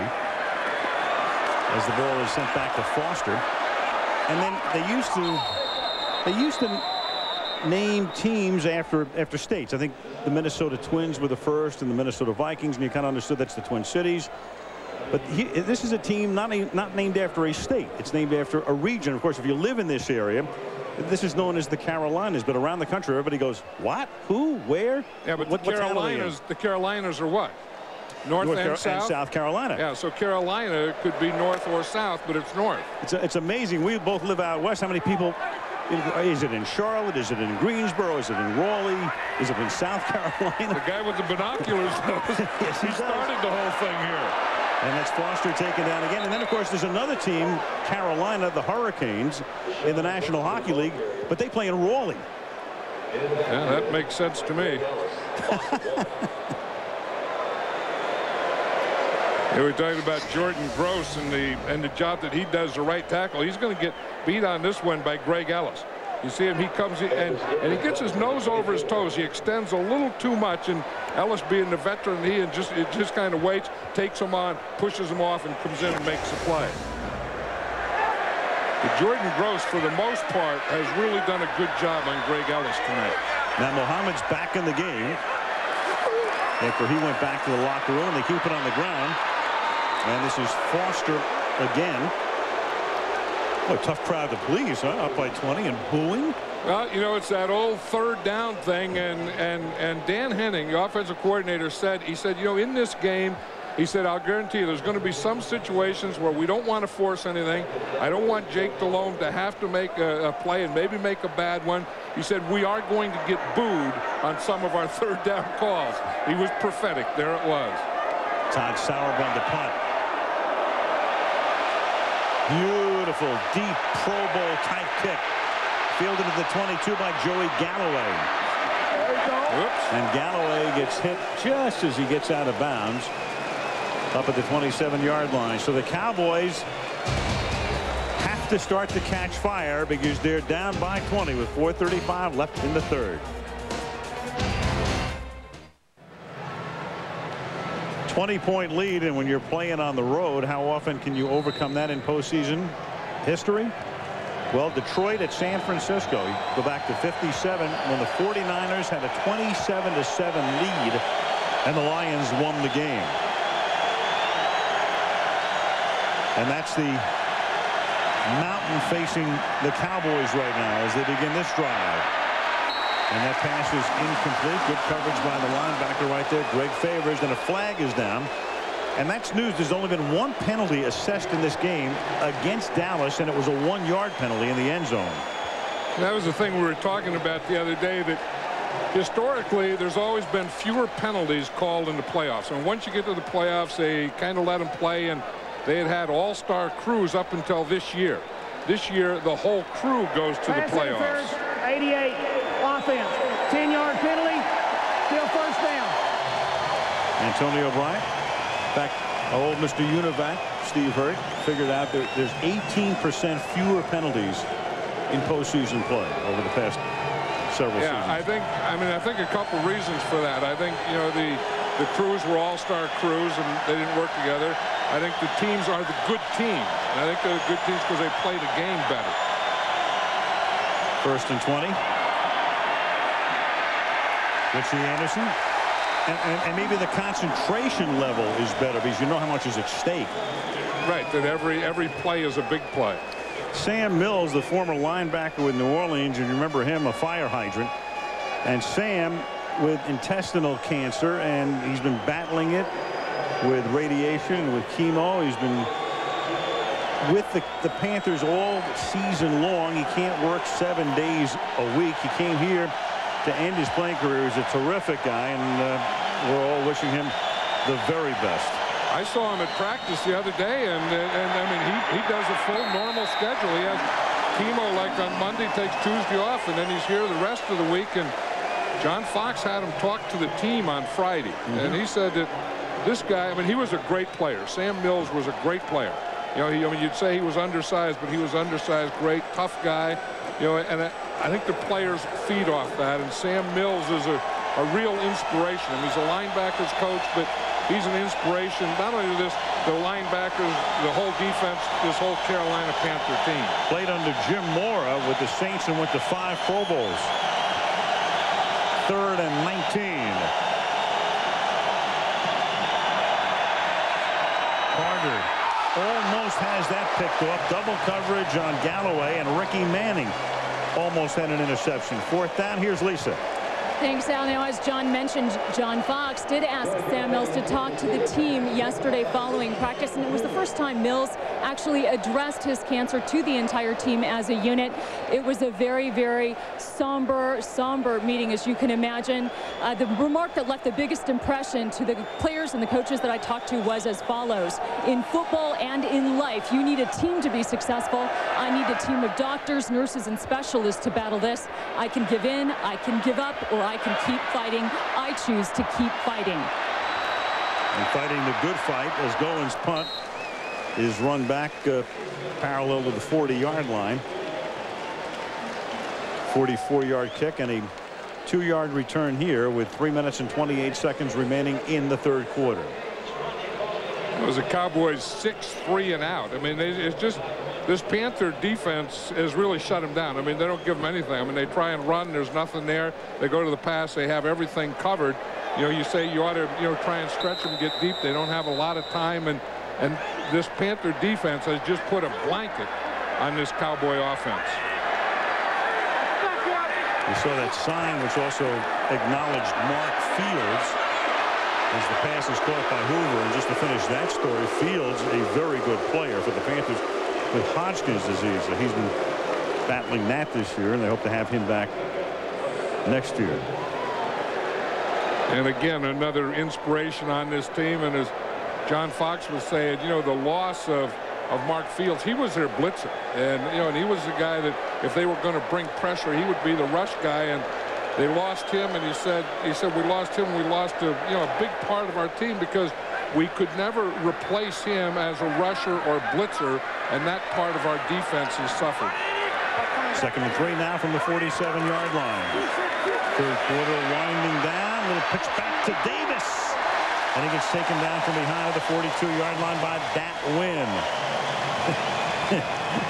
His coach right there to say, beautiful, baby, beautiful. Yeah, that's that old option thing, where you fake one way and pitch back the other way. So you're going to fake in here and then pitch like an option. I mean, the quarterback doesn't come running down the line like in college, but that's the professional version of the option play. We're talking about Muhsin Muhammad, and the type of blocker he was, and we're talking about Stephen Davis saying every time I get a big run, Muhammad will make a block for me. You just saw it right there. Took Mario Edwards halfway to Gastonia. 1st and 10 at the 42-yard line. Davis on a toss again to the other side. Picks up about 5, tackled by Newman. It was interesting the other day. I was talking to Dan Henning, and he says, how in horse races, when a guy wins a race, the jockey always says, I knew coming down the stretch that I had a lot of horse left. He said, I feel that way about Stephen Davis. He said, we're coming down the stretch. And he said, when you get in the playoffs, you have to have a lot of horse left. And he said, I think in Stephen Davis, I have a lot of horse left. He was right. That's a great feeling for a jockey and a coach.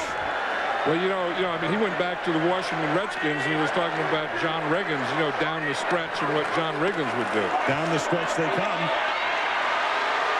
And this is Muhsin Muhammad picking up the 1st down. Meanwhile, Davis has now gained 99 yards. Crowd saluting Muhsin Muhammad, who, along with Casey, are the only 2 Panthers remaining from their last playoff run in '96. Again, Jake Delhomme, about the 2nd quarter, got very comfortable. Muhammad, has been very physical out here, blocking, catching passes, getting 1st downs the whole game. Then he has Steve Smith and the speed on the other side, and he has Stephen Davis. They've had great mixture in this game. 1st and 10 of the 29-yard line. Half a minute to go in the 3rd period. Now they give it to Deshaun Foster. As Davis gets a breather, and Carolina can let that clock tick all the way down to the beginning of the 4th quarter. I was watching the pregame warm-up, Al, and Jerry Richardson, the owner, was out there working with the offensive line in the pregame warm-up. He must have showed him something because they've done a heck of a job. It's like a mom-and-pop store. Into the 3rd quarter, it's Carolina 23, Dallas 3 in this wild card game from Charlotte. We'll continue after this message from our ABC stations.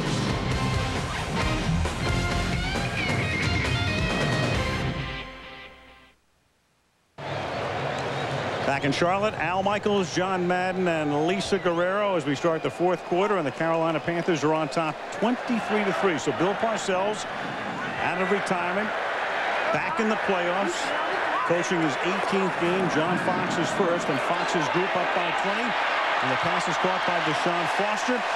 He takes it to the 14-yard line. For Parcells, I talked to Jerry Jones last night, and I asked Jerry, when's the first time it came into your mind that Bill Parcells could be the coach of the Dallas Cowboys?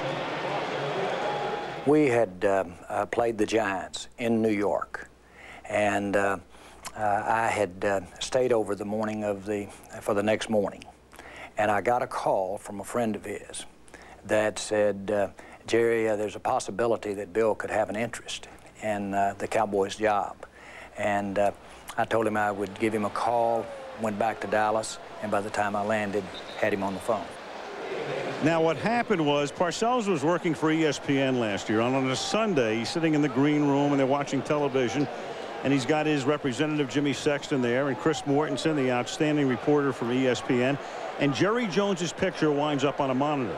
And Parcells looks up at the screen, and he says, you know, I could work for that guy. And then Chris goes down to interview Jerry about Emmitt Smith a couple of days later and mentions that. And that led to Jones and Parcells getting together, and here they are. Second down and 10 at the 14-yard line. Little swing pass out to Foster. And I always wondered, John, whether it was Jerry coming up with the idea and nibbling and putting out fielders, or whether it was Bill, and it was Bill. Yeah, but you know, Bill is one of those guys that you kind of knew was coming back, because remember, there was also talk that he was going to go to Tampa Bay, and then he was in and out and in and out. In fact, Dan Henning told me he was in and out of Tampa Bay 5 times. So you kind of knew that the thing was there. And then when he saw Jerry Jones and said, you know, I think I could work for that guy, I felt that he could too. You know, like 5 years ago, probably not, either side. Right now, I mean, they've proved that they can. Each in their early 60s. This is the shot to get back to glory. And we'll rack it up in a little while, and we'll play fibs. I asked Jerry also last night, you know, why Dallas? If Bill was going to come back, what about the Cowboys? And we'll get that on tape for you in a little while. Very interesting answer. So it's 4th down now, and a 33-yard, make a 32-yard field goal attempt coming up for John Casey. You ever seen that before, where the holder had to put his glove on just before he held? Then if you explain that the holder is also the punter, you said, oh yeah. Holding gloves. And Casey bangs it through. That's 4 for Casey tonight. And the Panthers are up 26-3. Flozell Adams and the Cowboy offense ready to go back out on the field, but in this half, 0-0 total yardage. The Panthers in this half have outscored the Cowboys 10-0, lead 26-3. And this is Michael Bates. Bates to midfield before he's flushed out of bounds by the kicker, John Casey. So I mentioned before, we were talking to Jones last night, and I said, well, if Parcells was going to come back into coaching, why the Cowboys? He talked about the Cowboys as a franchise, and he basically said, look, if we were in Las Vegas, there's the lounge, and then there's the great showroom where Sinatra and Presley were. The Cowboys are the big showroom, and that's where I want to be on stage. The big showroom, huh? It is the big showroom. The Dallas Cowboys play in the big showroom. Carter to the 42-yard line to Galloway. You know, the old trick I think the Panthers pulled on the Cowboys is wearing the white jerseys. You know, you talk about the big show and the Cowboys, and you always think of them in their white jerseys. Well, the home team gets a choice. And so the Panthers, sometimes they wear dark here at home, but they did it the last time they played in the playoffs, too. They made the Cowboys, and I remember years ago the Redskins used to do it, and every team in the NFC, the Eagles would try and do it, make the Cowboys wear their blue uniforms, because they don't look like the Cowboys in these uniforms, do they? Haberdasher's gamesmanship. Whatever the hell that means. 2nd and 6. Here's Carter. Caught by Richie Anderson, and he stopped a couple of yards shy of the first down by Greg Favors. Yeah, you're talking about Flozell Adams and, you know, and going out there in the field. I'll say this, that the Panthers have controlled the line of scrimmage both sides. Their offensive line has dominated the defensive line of the Cowboys, and their defensive line has dominated the offensive line of the Cowboys. This is where it all starts. And the total yardage tonight is almost 3-1. 3rd and 2. They get the first down here. Richie Anderson takes the ball to the 35-yard line. Yeah, that's a tough thing when Richie Anderson is your best running back. That's not a good thing. I was looking up the stats, and he's played for 11 years, and in those 11 years, he's gained just over 1,000 yards. So that means that, you know, he's never been. I mean, Richie Anderson, what he is he's a pass-receiving fullback. That's what he is. As a team in receptions, that, by the way, is Dallas's first down of the half. That's Witten, the tight end, tackled by Mike Minter.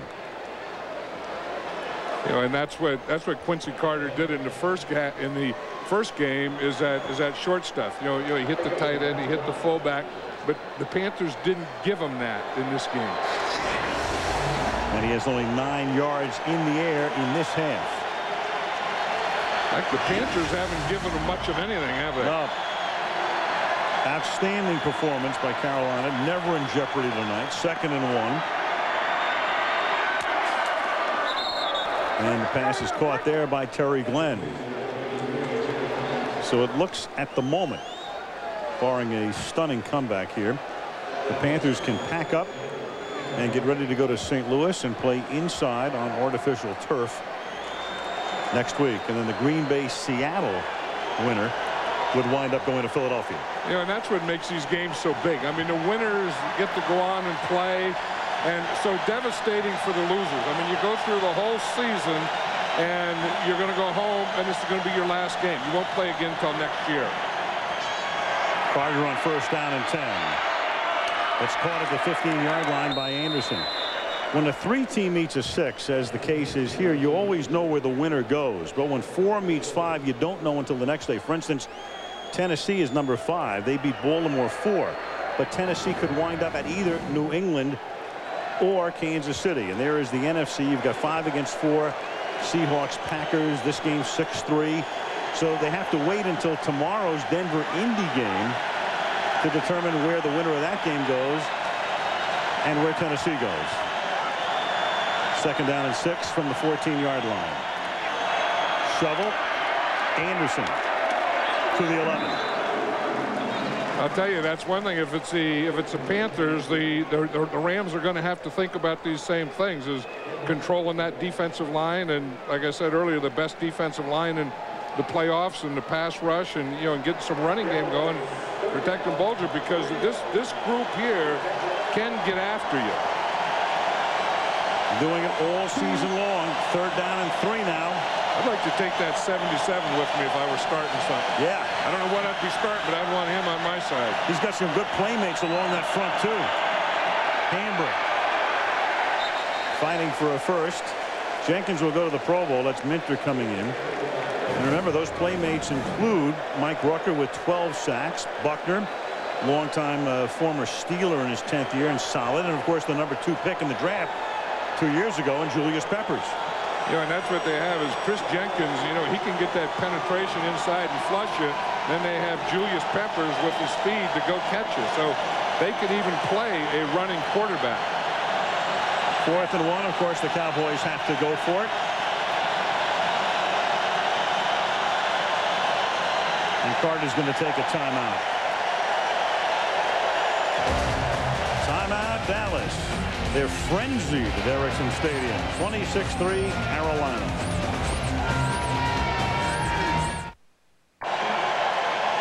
Final game in the Bowl Championship Series. Tomorrow, the Nokia Sugar Bowl from the Superdome in New Orleans. Number 1, Oklahoma. Jason White, Heisman winner. Number 2, LSU. 8 Eastern, 5 Pacific. Right here on ABC Sports. Look at this place. They're going 4th and 1. They're going nuts here. Woo! Last gasp for Dallas. And Carter's going to run it. And run it into the end zone. Touchdown, Quincy Carter. And so the Cowboys still breathing. 9 yards on 4th down. This isn't a bad call down here, you know, because you have the option. He's going to run a bootleg. You see, he fakes here. Now he comes out here with an option, and the option is to pass the ball right there or to run it for the 1st down. And the coverage was pretty good. So if the coverage is pretty good, then they're going to give you some room to run the ball. Dan Campbell on that one got a good block. Billy Cundiff will try to make it a 16-point or 2-possession game. And that makes it 26-10.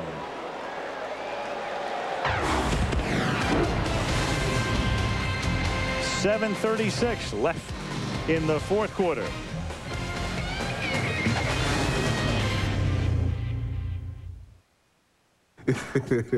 Hi, I'm Stephen Davis, and this is my Wild Card Saturday night.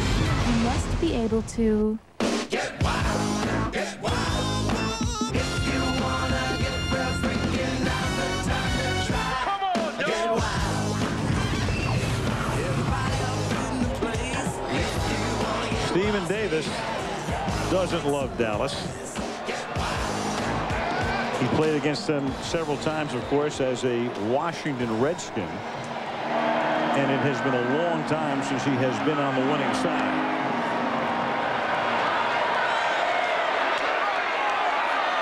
Steve Smith from the 6-yard line up to the 17. That was a good move there, you know, because you say, should they onside kick or not? I didn't think they should, but what you like to do is get the Panthers in an onside prevent and then kick the ball normally to them. Then they don't have a return, and that's exactly what happened there. And they need 2 scores here, so what they really need is a 3 and out, go in for the touchdown. Then you, in all likelihood, see the onside kick, of course, depending on how much time is left. But we were talking about Stephen Davis as a Redskin. He has lost his last 11 games against the Cowboys, including the one in November as a Panther. So 10 as a Redskin, 1 as a Panther. I think what the Cowboy defense has to be thinking here is turnover. Get the ball, rip it out of there. Here's Davis. Ricky Prohl has an even longer personal losing streak. Prohl, who has bounced around. Ricky's lost his last 12 in a row. There it is. Longest personal losing streak against one opponent. Roman Pfeiffer has lost 16 straight to the 49ers. Doesn't matter where he winds up. Prohl and Davis are right there. Trapp and Wilkinson. Well, Prohl got all his when he was down there with Arizona. Right. And of course, Stephen Davis got all his when he's with the Redskins. Most of Pfeiffer's, of course, with the Rams. 2nd down and 10 from the 16-yard line. Davis picking and threading up to the 19, and now a very important stop coming up here for the Dallas Cowboys. Yeah, that's what the Cowboys are thinking. I mean, the first thing they want to think is to stop them. Don't let them get the 1st down. But then they're thinking turnover. You know, rip the ball out of there. But the Panthers are thinking the same thing. You know, we're not going to put it out there. We're going to be safe, and we're doing these kinds of things. And the way these plays have been going, I wouldn't be surprised if they ran the ball on 3rd down here and just punted. Stephen Davis now over 100. 24 carries for 103. 3rd and 6. DeLome milking the play clock. The snap at 1. They keep it on the ground, and the Cowboys do get the stop that they need as Davis makes the stop at the 21-yard line, and the Cowboys are going to take a timeout. Timeout Dallas, 5:55 left in the fourth.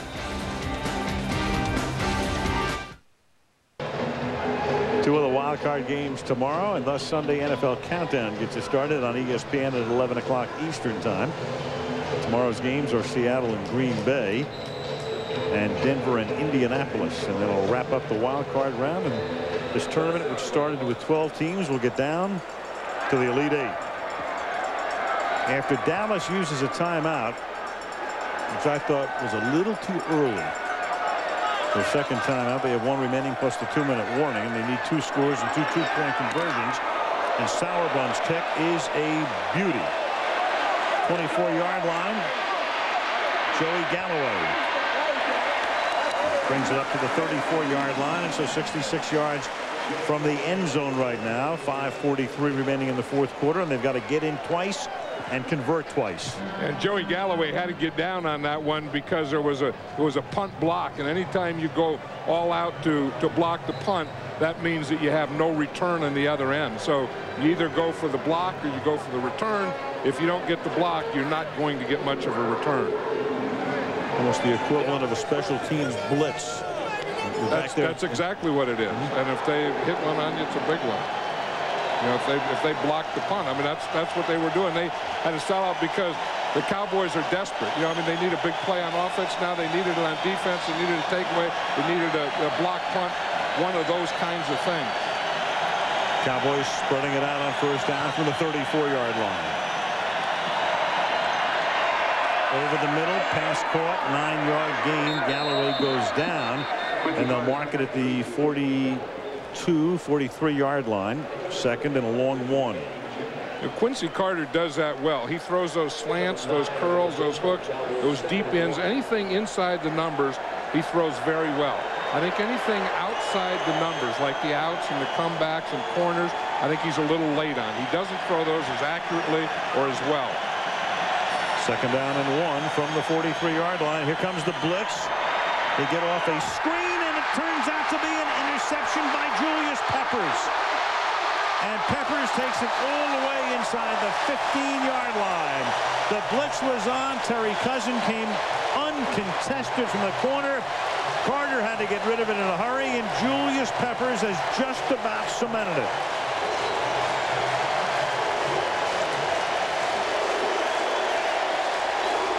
It was a middle screen, and you're going to see Cousin. He's going to come from the outside, as you said, uncontested right there. Julius Peppers is dropping back, and he sees pass, and he's just going to pick this thing off. You see him? He's coming back there. It's kind of a zone dog, so they're pressuring from the right side. He's on the left side. He's dropping off, playing pass.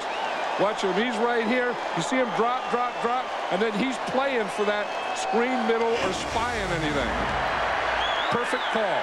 From the 11-yard line, Davis fell down, gets up, takes the handoff, and now they'll just use the clock.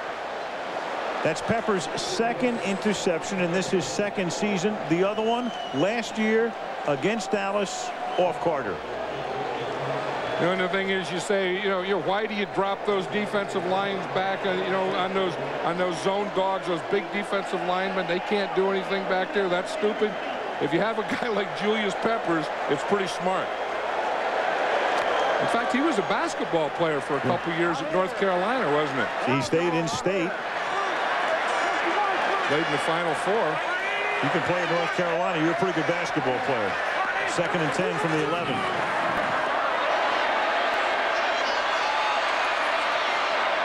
And Delhomme gets taken down. You know what they called Delhomme? What Stephen Davis calls him? No. Bobby Boucher. from Waterboy. That's his nickname. He said he gets in the huddle and he gets so excited. He's calling plays and you can't understand him. You don't know what the heck he's saying. But if he's going well, you just listen and do it what we think he meant. There's a water boy right there. Adam Sandler right there.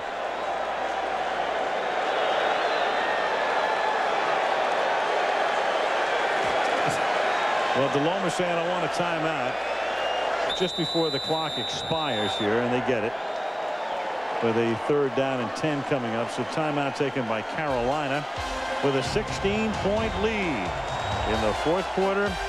in Charlotte. Great year nonetheless for that man.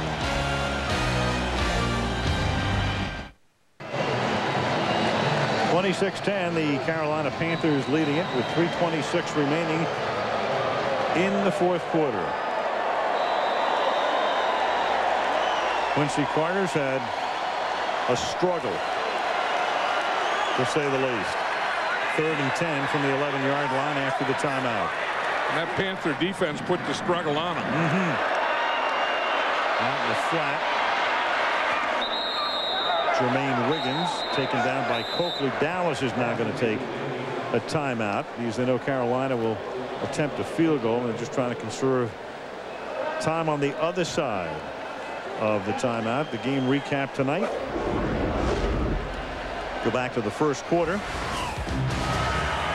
when it was Smith catching the pass near the sideline on 3rd and short, taken all the way down to the 1, but a good goal line stand by Dallas forced the Panthers to settle for 3. Then Stephen Davis scored the first touchdown of the game on a 3rd down call. 10 yards on the ground. Muhsin Muhammad with this play right here, fumbling near the end of the first half, recovering, setting up that field goal to make it 16-3. And Carolina scoring another touchdown on that grab by Smith in the corner on the force out. It's 26-10. And the Panthers with 382 yards against the league's #1 defense. Muhsin Muhammad and Steve Smith and Stephen Davis were about 90% of this offense tonight. I mean, it seemed like it was either Stephen Davis was running the ball or Smith and Muhammad were catching the ball.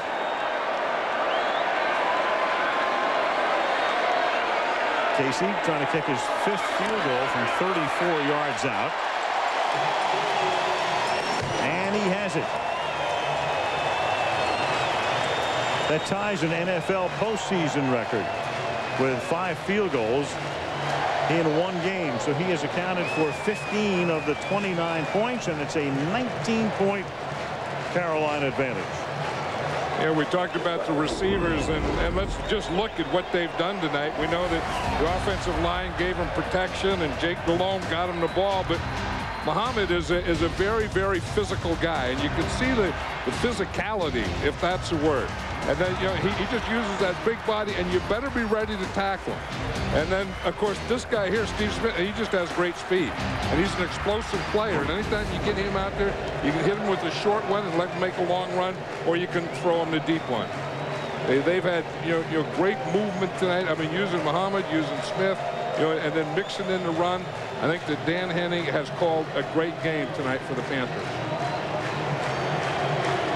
And the St. Louis Rams right now, their staff can begin to concentrate on these guys. See Steve Smith over there. You know that speed kills. When you can get some speed in there, that changes everything about a defense. At the 1-yard line, Michael Bates.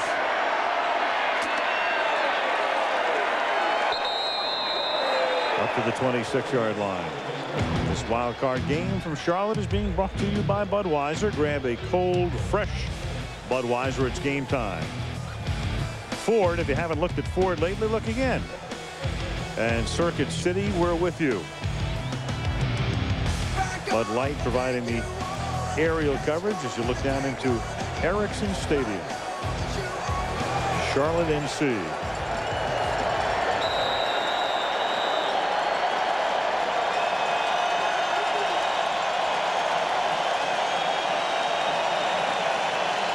First down, Dallas from the 26-yard line.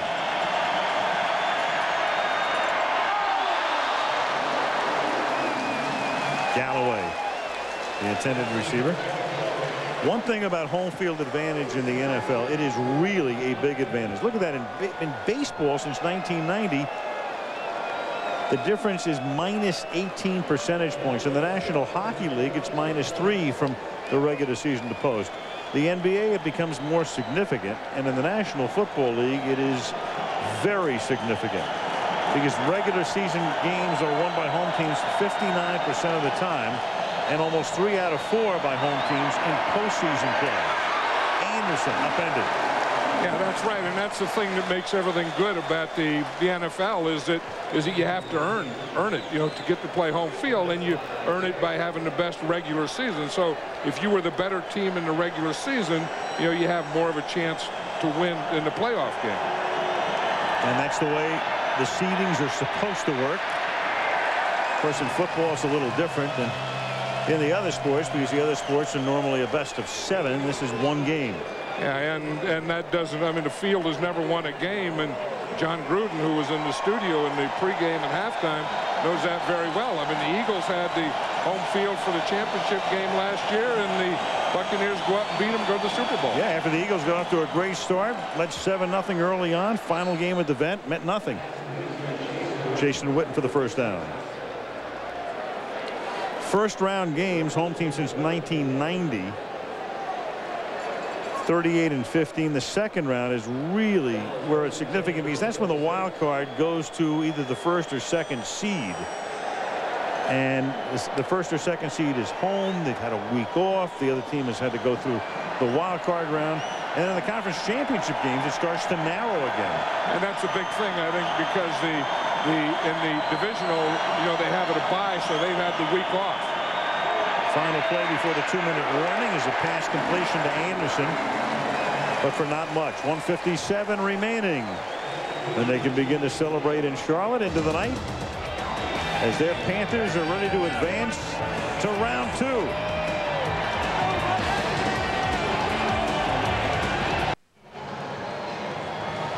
Carolina on top 29-10. Coaches talk about balanced attacks. So here we are trying to figure out who winds up on the horse trailer. We got some candidates. You've got the quarterback, you've got the running back, you've got 2 receivers. I mean, the defense has done a nice job. We could put a coach up there. You might put Fox up there. We've got a lot of guys to think about, John. Yeah, I think the whole thing, Jake Delhomme had to play big tonight. And, they weren't going to be able just to do it with the running game, because the Cowboys could, stack up on that, and they did. They were going to take Stephen Davis away, and they were going to make Jake Delhomme beat him. That was their game plan. Don't let Davis beat us. Make Jake Delhomme do it. Put it in his hands. They put it in his hands, and he beat him with a 104.5 rating. And then you've got John Casey, and he's not going to wind up on the trailer, but he's tied an NFL record with 5 field goals tonight.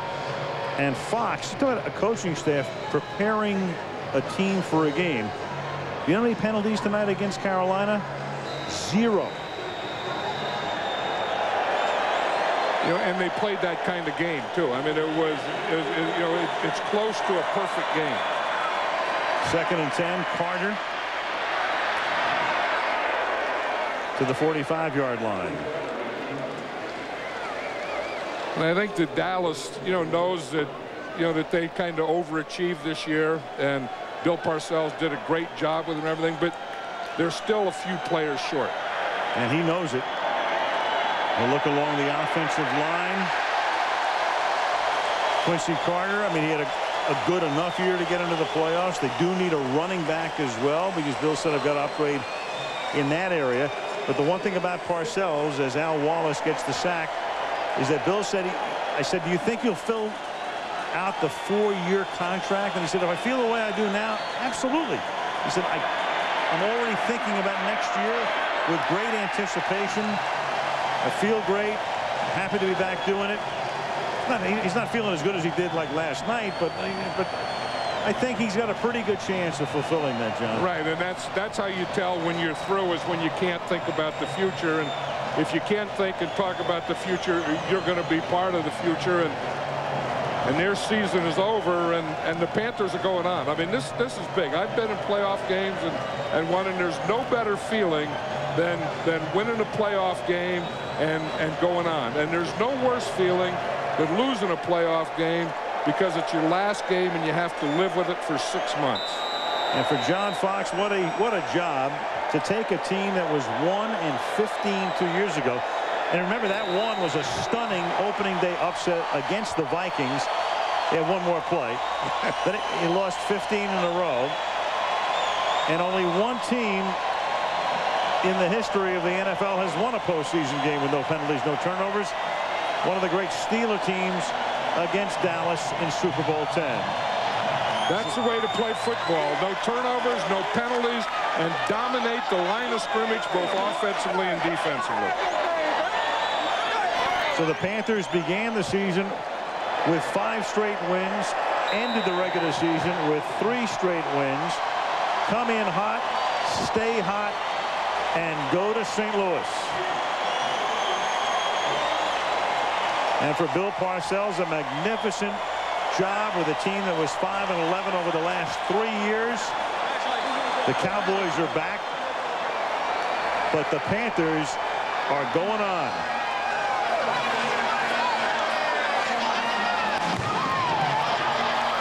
Final score, Carolina 29, Dallas 10.